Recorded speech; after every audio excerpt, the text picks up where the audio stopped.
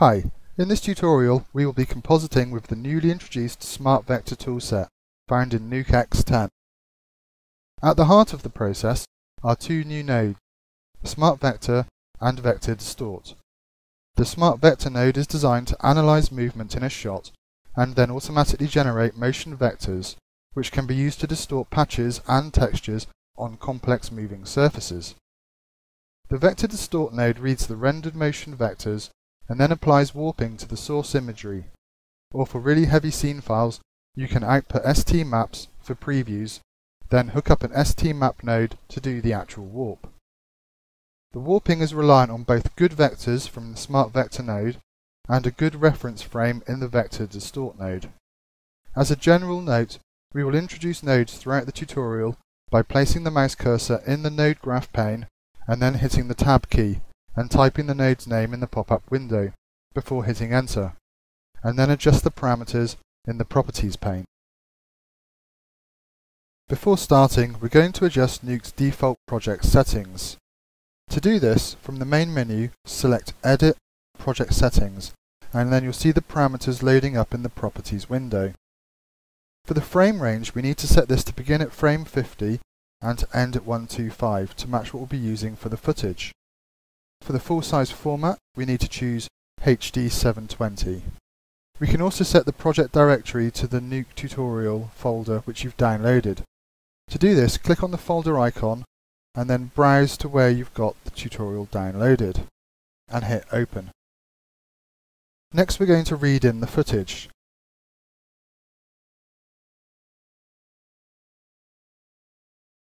Ensure that Sequences is turned on and in the footage folder select the footage and hit Open.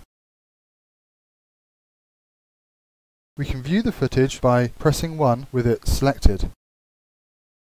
Scrub through and you can see the footage that we'll be working with.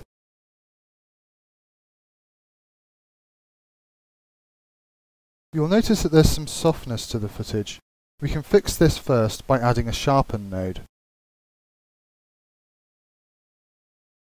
You'll notice that with just the default settings, if I toggle the sharpen on and off using the D key, the effect that it's having on our footage. You can further adjust the sharpen settings in the property pane. Next we need to generate the motion vectors. Add a Smart Vector node after the sharpen.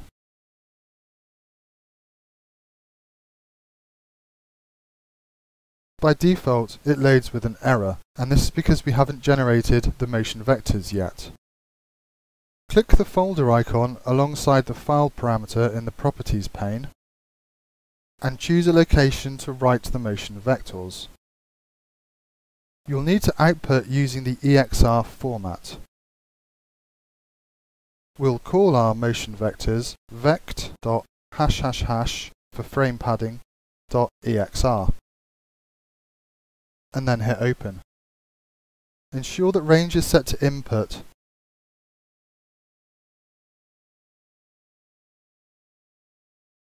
Next we need to set the vector detail. The Smart Vector node's vector detail parameter has a default value of 0.3. This parameter defines the amount of detail you choose to generate for the motion vectors. Increasing it to the maximum value of 1 takes longer to produce. For footage with low detail and little movement, a lower value does work well, but for this tutorial, as we have time on our side, we'll set the value to 1 for the best results. With that done, we're ready to hit Render. It will take a while for Nuke to generate the motion vectors, so I'm just going to pause the video here for a moment until that's done. Once the rendering is completed, the Smart Vector node doesn't throw an error anymore. We can view what Nuke's done by changing the channels to Smart Vector and then scrubbing through.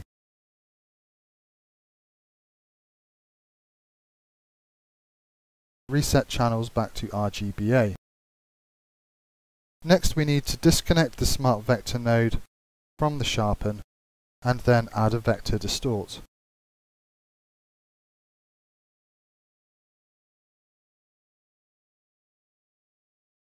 This will connect up in the Smart Vector input. Alternatively, you could just read in the EXR files that we've rendered. Create a read node, browse to where you've rendered them to, and in that folder select the EXR sequence and hit open. And then connect the read node with the smart vector input of the vector distort. The vector distort node takes imagery from the SRC input at the reference frame specified in its parameters and uses the motion vectors to position the imagery throughout the sequence. If we look at our footage by selecting it and pressing 1,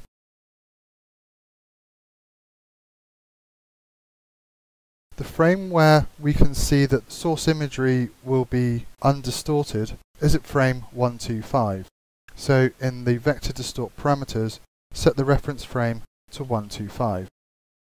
Or you could alternatively just hit set to current frame with the time slider at 125. Next we'll introduce the image which we're going to be using. Create a read node separate from the network by clicking on the node graph and creating a read node.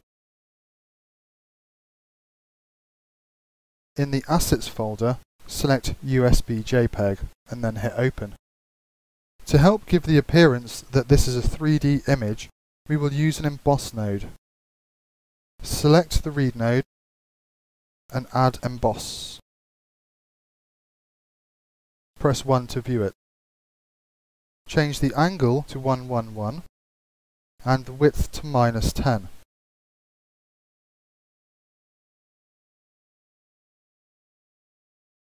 You'll need to enter -10 for the width, as the slider won't let you go below 1. You can adjust these parameters as desired, and see what the effect of each does.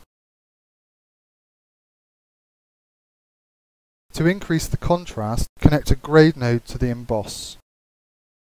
Set the black point to 0.4 and the white point to 0.85. Next, we'll add a merge node. Set the operation to multiply and connect the A input to the grade and the B input to the read node.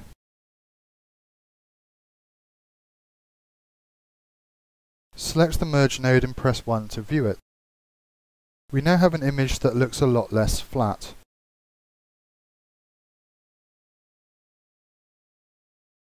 You could further clean up any problem areas anywhere where there's some noise by using a Roto Paint Node's painting toolset. Next, add a Roto node after the merge.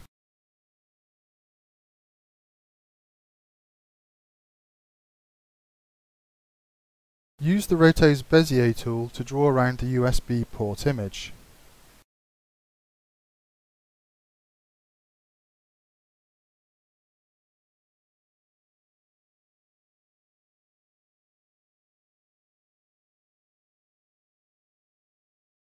Marquee select all of the points once you've closed the Roto shape and then press Z on the keyboard to smooth. You can then tweak the handles as desired.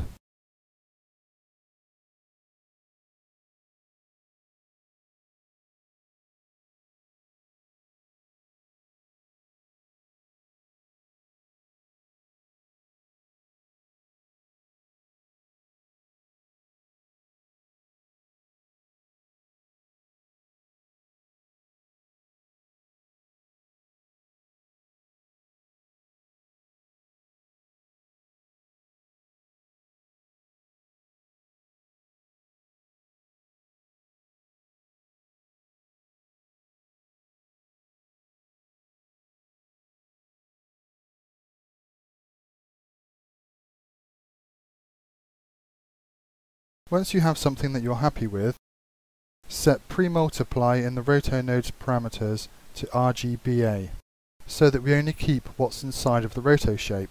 In the Lifetime tab, ensure that Lifetime type is set to all frames. For the Vector Distort node to work, you need to match the input formats between the footage and any added elements.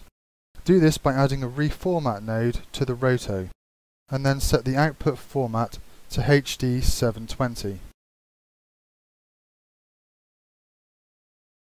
Connect the vector distort source input to the reformat node.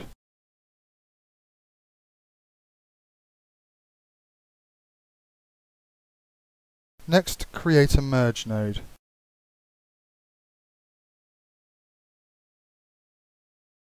Connect the A input to the vector distort node and the B input to the sharpen output to composite the image onto the footage. Select the merge node and press 1 to view it. If you scrub through the timeline, you'll see that the image is now being warped by the motion vectors.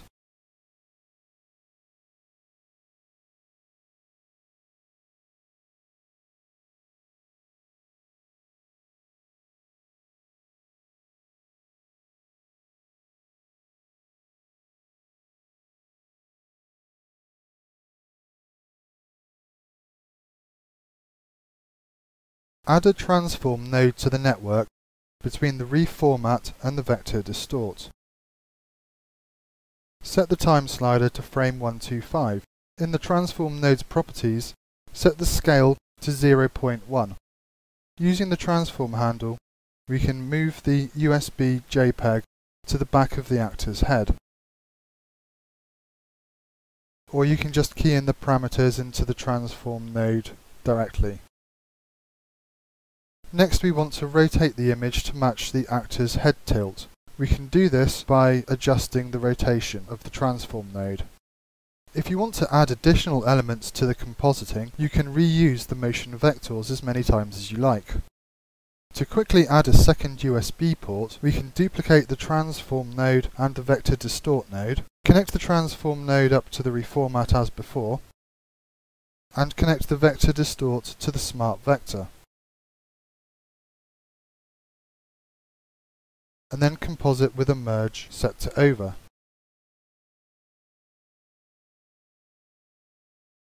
Use the transform to just adjust the placement of the duplicate. We can now hit play and have a look at our compositing.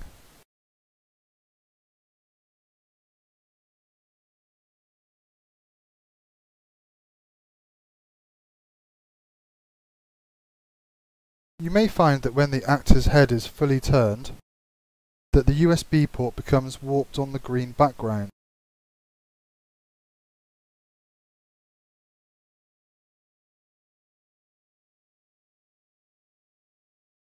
To fix this, we will use a roto node and draw a roto shape where the problem occurs.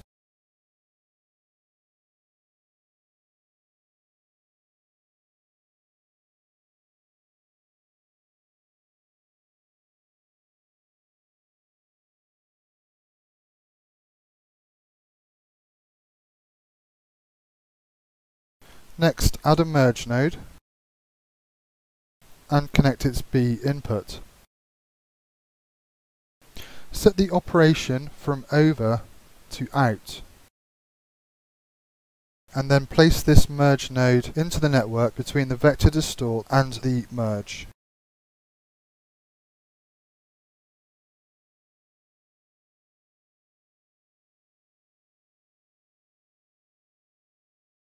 Create a second merge node and again connect its B input to the roto's output. Connect that into the network between the other vector distort and the other merge node. And set the operation to out. Double click on the roto node to bring up the roto shape. And then every few frames we can just marquee select all of the points and just move those to adjust accordingly.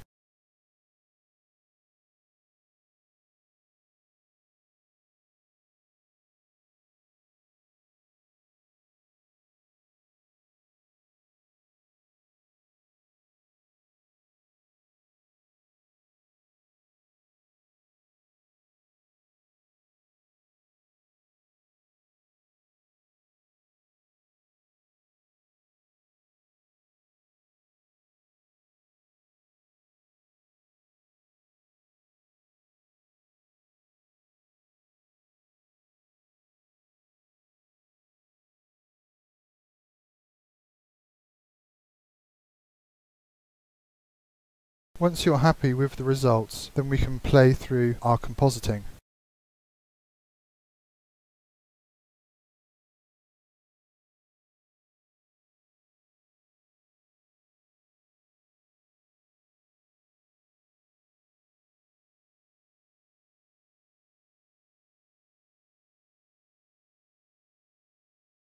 To render out the footage, we can add a write node to the final merge over in our network. Click the folder icon alongside file parameter and browse to where you would like to output. You can then append the path with the file name .##.tiff, for example, if you wanted to render out to an image sequence, or we could just call it final.mov if you prefer to output to a video. Once done, hit save and then click render. I'm just going to pause the video for a moment while I clean up my node graph so you can have a better look at the node network. Here we can see how the final network looks for our Smart Paint toolset workflow.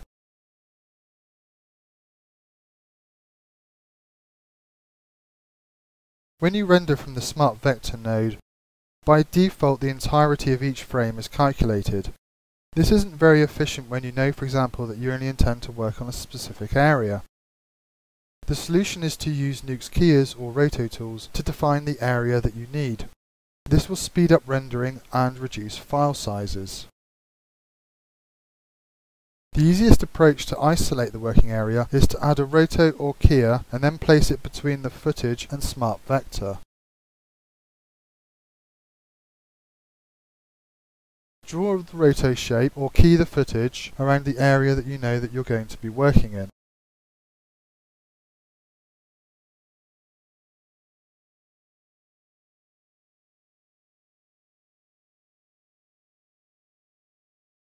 Then in the roto node, set premultiply as before to RGBA. Select it and press 1 to view. Then set up the Smart Vector node as before. Browse to where you want to output the files to.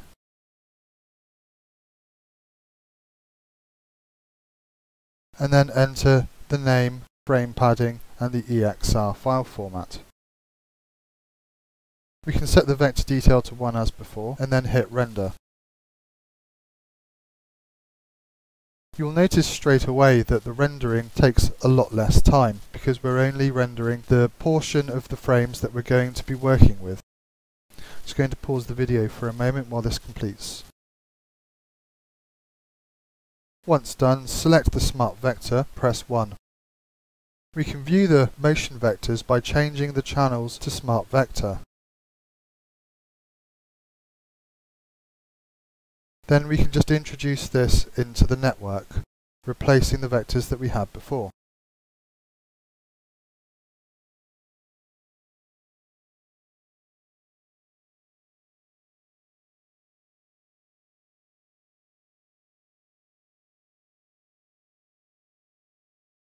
Set the channels back to RGBA, and then view the last node in the network, which is the write node.